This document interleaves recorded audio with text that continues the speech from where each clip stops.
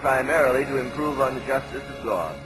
I didn't think it was right for anybody to go to hell without a chance to be saved. And so I went to give poor sinners a chance to go to heaven. Now, I hadn't put it in so many words, but if you'll analyze what I've just told you, do you know what it is? It's humanism. That I was simply using the provisions of Jesus Christ as a means to improve upon human conditions of suffering and misery. And when I got to Africa, I discovered that they weren't poor, ignorant little heathen running around in the woods looking for someone to tell them how to go to heaven. That they were monsters of iniquity that were living in utter and total defiance of far more knowledge of God than I ever dreamed they had. They deserved hell because they utterly refused to walk in the light of their conscience and the light of the law written upon their heart and the testimony of nature and the truth they knew. And when I found that out, I assure you, I was so angry with God that one occasion in prayer I told him that it was a mighty little thing he'd done, sending me out there to reach these people that were waiting to be told how to go to heaven. When I got there, I found out they knew about heaven, didn't want to go there. And that they loved their sin and wanted to stay in it. I went out there motivated by humanism. I'd seen pictures of lepers. I'd seen pictures of ulcers. I'd seen pictures of native funerals. And I didn't want my fellow human beings to suffer in hell eternally after such a miserable existence on earth. But it was there in Africa that God began to tear through the overlay of this humanism. And it was that day in my bedroom with the door locked that I wrestled with God. For here I was coming to grips with the fact that the people that I thought were ignorant and wanted to know how to go to heaven and were saying, someone come and teach us, actually didn't want to take time to talk with me or anybody else. They had no interest in the Bible and no interest in Christ, and they loved their sin and wanted to continue in it. And I was to the place at that time where I felt the whole thing was a sham and a mockery, and I'd been sold a bill of goods. And I wanted to come home.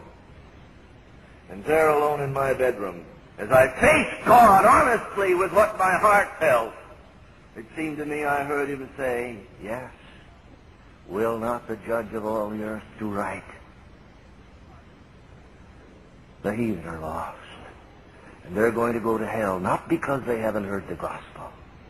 They're going to go to hell because they are sinners who love their sin.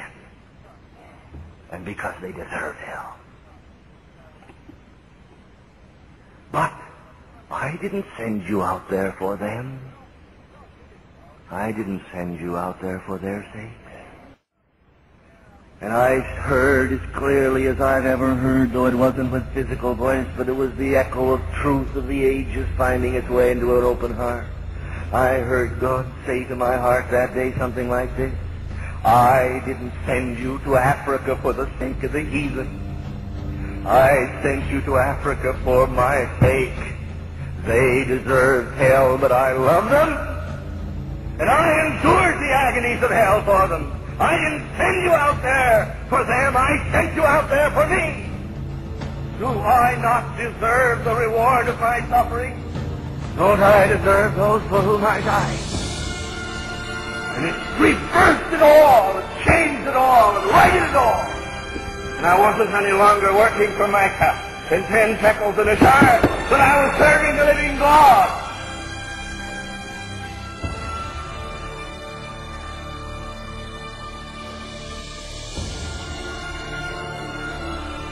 The longer I live, the more I find I don't know. 2 years ago, God gave me a word for the new year. I don't go scattering through the book to find one. The Lord gave me a word: rejection. Great. Why did you repent? I'd like to see some people repent on biblical terms again. You see the difference? You see the difference? The difference is here's somebody trembling because he's going to be hurt in hell. And he has no sense of the enormity of his guilt, and no sense of the enormity of his crime, and no sense of his insult against deity. He's only trembling because his skin is about to be singed. And this is the difference between 20th century preaching and the preaching of John Wesley. Wesley was a preacher of righteousness that exalted the holiness of God.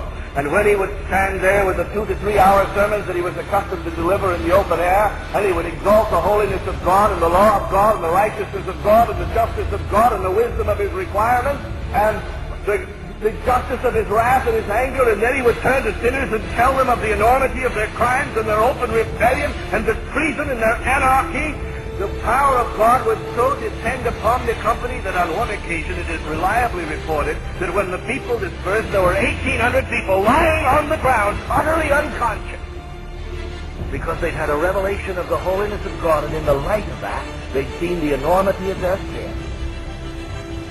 And God had so penetrated their minds and hearts that they had fallen to the ground.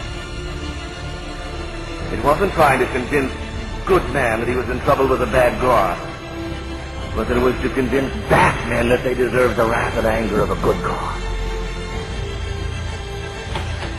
Anything that you love more than you love Jesus Christ is an idol. Don't care what it is. I'm embarrassed to be part of the Church of Jesus Christ tonight, which is so totally, radically different from the New Testament. So impoverished, so blind, so powerless. I've come to this conclusion. There is a move of God in America today, but not amongst the unsaved. It's amongst the redeemed who are determined by the grace of God to be part of the bride. And to be part of the bride, you have to be divorced from everything in the world.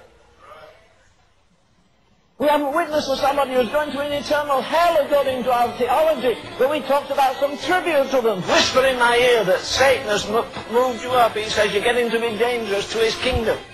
He says you're spoiling his plans. You're thwarting his purposes. You're pulling down his strongholds. We're not pulling things down. We're building pretty little churches and little rooms for people to sit around. If Jesus came back, he wouldn't cleanse the temple. He'd cleanse the pulpit. We're in grave danger when we let our accomplishments become the ground of our confidence. Oh boy, how we want to be esteemed. How we want to be respected. How people should realize what precious gifts of the Spirit I've given. You know why they don't? Because you stink with pride, that's why.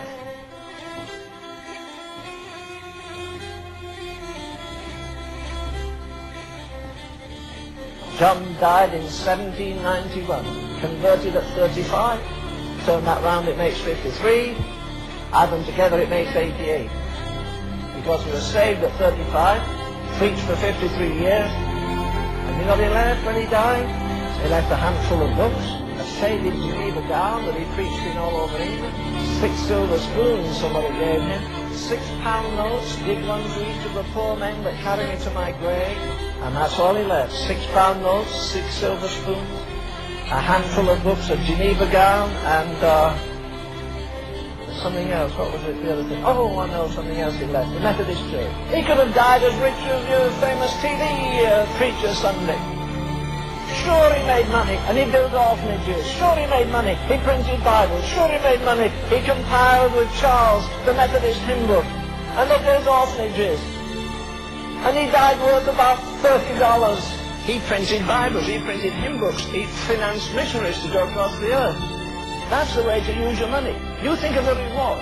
Why in God's name do you think it says don't lay up treasure on earth? Lay up treasure in heaven.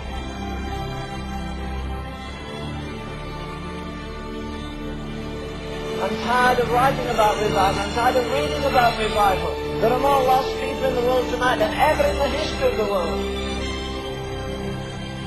And God wants some men who are really drunk, intoxicated with the Spirit of God, who have a love life with the Lord Jesus, and He can ask anything of you and He'll do it.